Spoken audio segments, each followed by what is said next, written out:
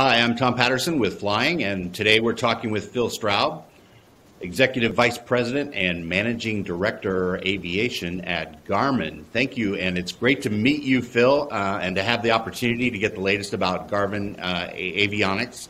But first, I want to hear a little bit about your story. I know you started flying at age 16. You worked as a CFI during college. How did your journey lead you to Garmin? Well, the background there, I always say my dad was an inspiration for me. He was an engineer, an electrical engineer, and also a private pilot. So I grew up with those influences where he was kind of techie, always fixing stuff, and he was also flying his little Cessna 150. So it was probably that influence that drove me to pursue flying as well as a technical path in my education.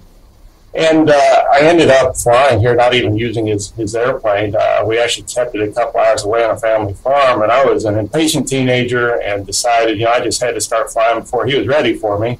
And so I snuck off and did that and soloed and then said, "Hey, Dad, got something to tell you."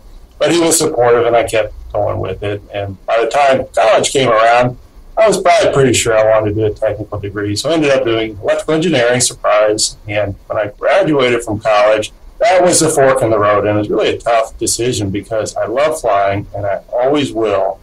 But at that point, I also had that desire to create stuff that was just fun, and it ultimately led me to Garmin, who was a small startup company in Lenexa, which is a suburb of Kansas City, and that was July of 1993. And gosh, almost 30 years have passed now, so a lot of history since then. But it's just been a great fit of the love of aviation and making flying safer, better, more accessible, along with creating stuff.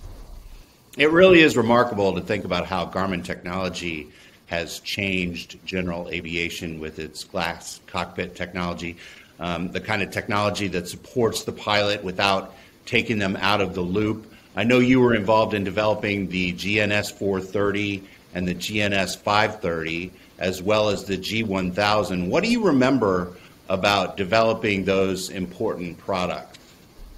A lot of hard work, but those are probably there's so many highlights of your career, but at that point in my career, I'd been at Garmin, say three years or so, and started to work on the GNS 430. And I was an individual contributor and engineer, so you're in the depths of product development, and I was wearing a lot of hats in a small company. So I got to do user interface design. So every page, I laid out on the 430 based upon the flying experience I had at that point, which is probably 2,000 to 3,000 hours of flight time and a bunch of flight instruction in there as well. But then I also got to work on my passion of the low-level software. So I was doing assembly code for the instrument landing system, the localizer, the glide slope, the VOR, and then we do some page development. But the other cool part is then I go out and fly it, right? And so I really love that, to go out and fly it and then work with the FAA in a collaborative manner and then eventually go into the flight test side of things. All the while, I'm still teaching because I love to teach. And so I was teaching in the evenings, I was teaching on the weekends, and I was trying to keep this great secret of this GNS 430 quiet, from all my buddies that love to fly as well. And they know I'm up to something, but I couldn't tell them. So when we could finally come out with it, it was a great experience. And that product went on to, deliver, I think, between it and the 530, that as a family, over 125,000 units. So great experience. And yes, also about 530 and G1000. And those just kind of were a follow-on type thing, right? And, 530 an outgrowth of a 430, and then the G1000 was bringing more collective pieces together, but all based upon enabling flat panel displays, the MEMS technology that allows low-cost solid-state attitude heading reference systems. Those pieces coming together that just opened up glass cockpits for the wider end of general aviation. I also wanted to offer my congratulations to you and everyone at Garmin for winning the Collier Trophy for Autoland. And what an amazing piece of technology that has come to be known for. Is there a story that you could share with us surrounding the creation of this really innovative technology? Well, thank you, and it never gets old. I mean, gosh, we're just humbled to be part of these icons in aviation that have been recognized by the highest prestige in aviation and aerospace. So, I wish I had a great story. People said, was there an aha moment when you said, oh, we ought to do this? And I really say it was more evolutionary, kind of like I talked about with our product line, right? And for me, kind of the anchor was, if I go back in history, I was working on the GNS 530 at the time. And that's when the unfortunate, sad, tragic Payne Stewart accident occurred.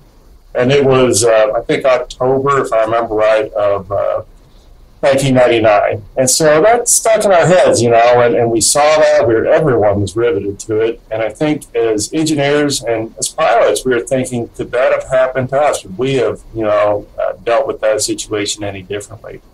And so that was that little marker in the back of your mind. But as things came along with I talked about pilots, we aviate, we navigate, and we communicate. So navigate, for example, that's our GPS technology, among other things as well. Aviate, the flight controls computers, and we've developed the digital solid-state autopilot. It's very capable. And communicate is a lot of different things. We think about the voice communications, also satellite communications, but we also developed the ability for speech recognition as well as synthesizing your voice, so text to speech. So lo and behold, let's say about 10 years later, a little more in 2011, kind of all these technology pieces had matured to enough point. We said, we can really do this, and there shouldn't be another sad, tragic accident like that ever occur again. So that's when we started working on it and said, let's make this happen. That's fantastic. So I'm sure there must be one or two people in the world who don't know what Autoland is and how it works. So for those people in our audience, could you explain what it is and exactly how it works? What makes it so innovative? Yeah. Well, Autoland is designed to safely take an airplane from really anywhere, let's say the in-route structure, but it could be anywhere, back down to the surface of the runway in a safe manner. And it does it all autonomously without pilot or crew interaction. And I'm always quick to point out and say, we're not the first that have landed an airplane autonomously, because the airlines have Category 3 Autoland all the time. But that still involves pilot and crew interaction with the system to make that happen. So this system's designed to recognize, first of all, is there a possibility that the pilot or crew may no longer be doing the function? So it'll see depressurization type events. It'll look for interactions of the crew or the pilot with the system. It goes long enough and starts asking, are you still there? Are you still doing your thing?